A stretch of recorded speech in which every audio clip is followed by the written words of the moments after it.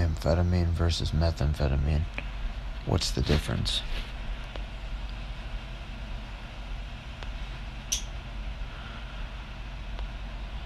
What's the difference? These drugs can bring on similar effects when misused, but they have big differences that you need to know about. Amphetamines and methamphetamine are both stimulant drugs. They speed up the information traveling between your brain and the rest of your body. The National Institute on Drug Abuse says that in the short term, both can make you feel intense pleasure or happiness, more active and talkative, and less hungry.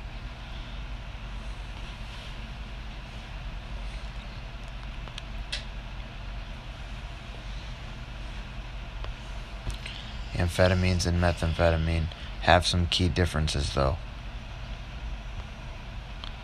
What are amphetamines exactly? They're a class of stimulant drugs that doctors may prescribe to treat conditions like narcolepsy, obesity, and ADHD.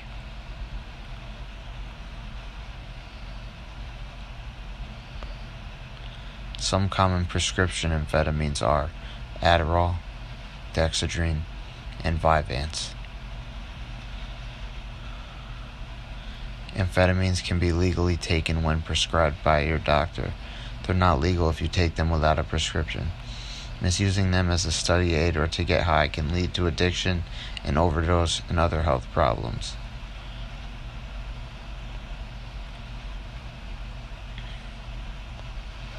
What is methamphetamine? Also known as ice on the streets. What is methamphetamine? This drug's chemical structure is similar to amphetamines. In rare cases, doctors prescribe legally made methamphetamine to help treat ADHD and obesity. But it's far more common for people to take illegal street versions of this stimulant. Meth, or crystal meth, is a dangerous drug that you can smoke, snort, swallow, or inject. It can hurt your health in a number of ways soon after you take it.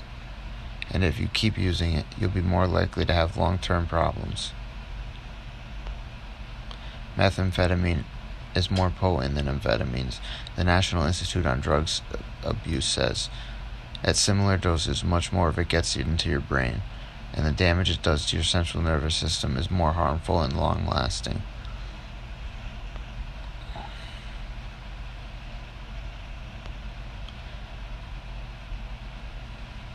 Meth is very similar to other amphetamines, but has one key structural difference. That is, it goes into your brain faster than other stimulant drugs. Meth causes you to feel an intense high very quickly. Due to this difference, more people seek to abuse meth rather than stimulants like Adderall.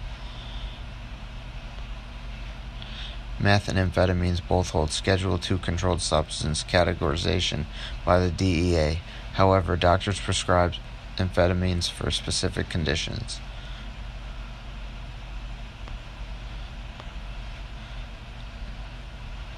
When all is said and done, thanks for watching, and as always, ciao everyone. Until next time. Sources, info, and content credit goes to the following.